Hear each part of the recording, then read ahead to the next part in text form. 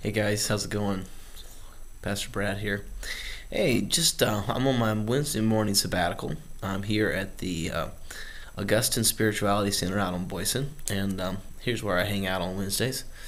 And so I sit in this room, this meditation room, and just got this nice overview of the woods. I got my computer open here to a one-year Bible, and I got my Bible out, I'm checking different things out there, and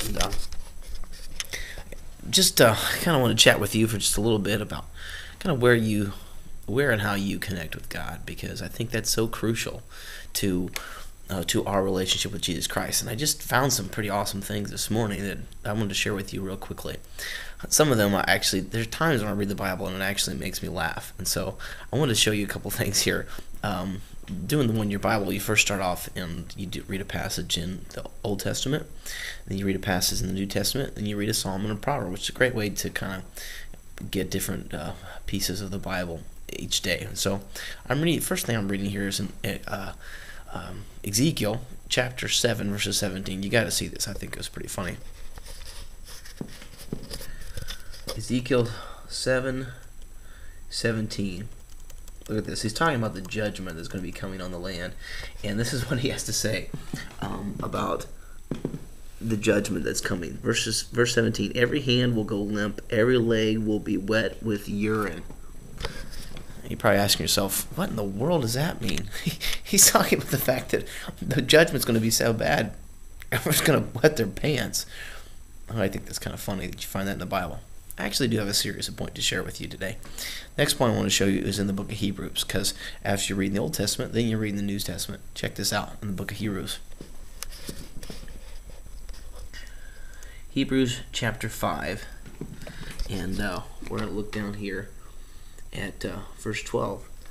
It says, in fact, though by this time you ought to be teachers, you need someone to teach you the elementary truths of God's Word all over again. You need milk, not solid food. Anyone who lives on milk, being still an infant, is not acquainted with the teaching about righteousness. But solid food is for the mature, who by constant use have trained themselves to distinguish between good from evil. See, I heard someone say that you will be the same person that you are today a year from now, except for the books you read and the people that you meet. You know what? I think it's the same way with us spiritually.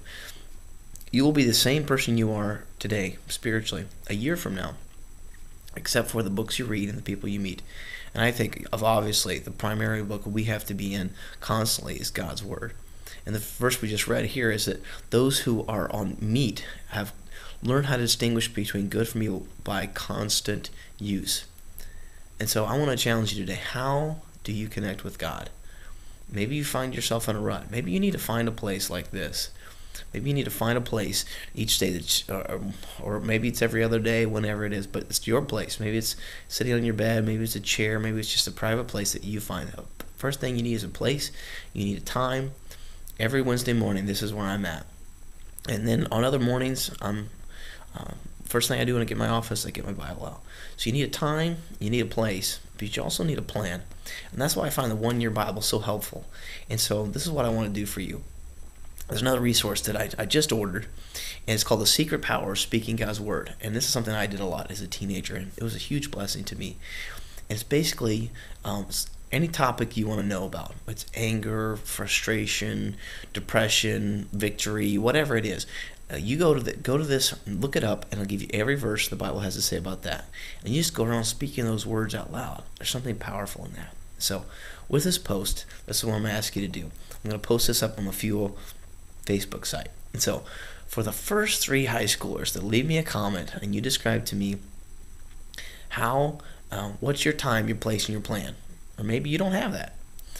So how and when do you connect with God? Just leave me a brief comment about that. And for the first 3 people, I got a gift for you. I'm going to give you a copy of The Secret Power of Speaking God's Word. So since you see this video, leave me a comment. First 3 high school students who are a part of Fuel, I'm going to give you this book. I'll see you guys later.